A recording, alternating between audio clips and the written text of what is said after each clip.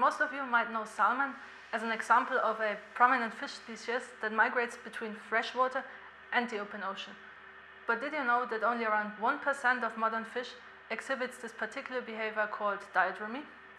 Diadromy is an important factor in recent ecosystems, especially regarding nutrient cycling and food webs. So the question arises if we can identify diadromous species also in the fossil record. Speaking of modern fish species, it's comparatively easy to tell diadromous ones from non-migrating ones by just observing their behavior. But things get more complicated if we want to look further back in time. We need another approach to determine if an extinct group of fish really migrated or not. Usually we just find small fragments of their skeletons like scales, but inside these scales geochemical information is hidden. So can we use this information to tell more about diadromy in deep time? In my project, I analyzed fossil scales of an extinct group of fish called Thelodonts. They were so primitive, they didn't even have jaws or any other bony skeleton. So we call them jawless fish or agnatha. Even without jaws and bones, jawless fish were quite successful and have survived until today in the form of lampreys and hagfish. The most commonly preserved remains of Thelodonts are their scales. They can be found in rocks of late Ordovician to late Devonian age, around 450 to 360 million years ago. After their origination in the late Ordovician, Thelodonts diversified quickly during the Silurian and occupied a wide range of environments, including marine, brackish, and freshwater habitats. Scales of some Thelodonts have been found in marine as well as freshwater deposits, suggesting that they might have been diadromous. Freshwater and marine water have very different chemical composition, so if they really lived in different environments, we might be able to tell based on the chemical composition of their scales. But how can geochemistry help us to shed light on Thelodont migration? We can use the element strontium as a proxy for the environment an organism inhabited during different life stages. Strontium is taken up in direct proportion to the availability in the surrounding water and substitutes calcium in calcified tissues, such as scales, during the growth of the organism.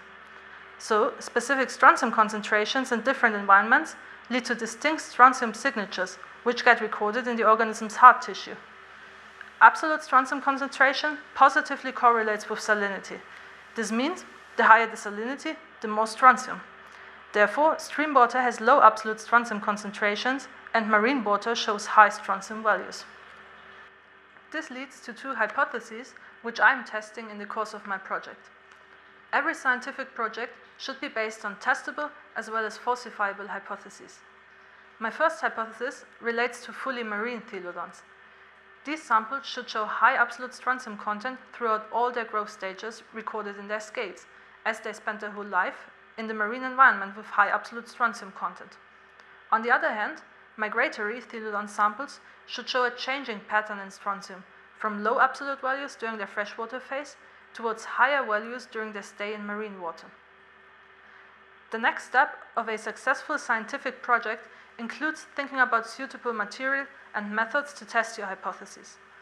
Only then you can conduct your measurements, discuss your obtained results, and ultimately accept or reject your hypothesis. However, things unfortunately don't always work out as planned, like in my project when the methods I initially chose were insufficient to answer my question. But before talking about these difficulties, let's just have a look at the material I worked with in my project. I analyzed scales of marine Thelodonts as well as proposedly diadromous Thelodonts. For this purpose, I prepared vertical sections through these scales to have a look at their internal structure, which shows growth layers.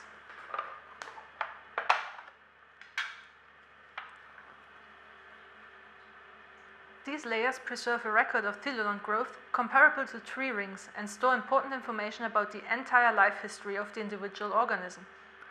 The scales consist of two types of tissue, enamel and dentin. The enamel crown is a thin hypermineralized layer of tissue covering the scales.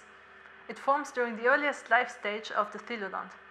After its deposition, the scale continues growing inwards by successively adding new layers of dentin, a calcified and quite porous type of tissue.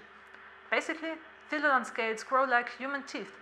Earlier growth is recorded towards the outside, later growth towards the inside of the scale.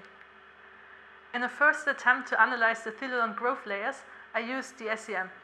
the scanning electron microscope. The SEM generates an electron beam that interacts with the sample to produce a variety of signals which carry different information. For geochemical analysis, characteristic X-rays are produced through the interaction of the SEM electron beam with the atoms in the sample. X-rays, characterized by specific energies, act as a fingerprint for each element and can be used to geochemically characterize the sample. This technique is called EDX, Energy Dispersive X-ray Spectroscopy.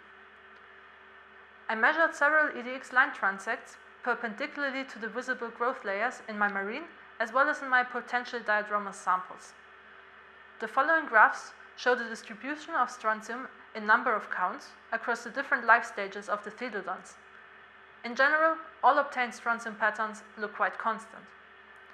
However, if we take a closer look at the corresponding EDX energy spectra, we recognize that background noise is very high.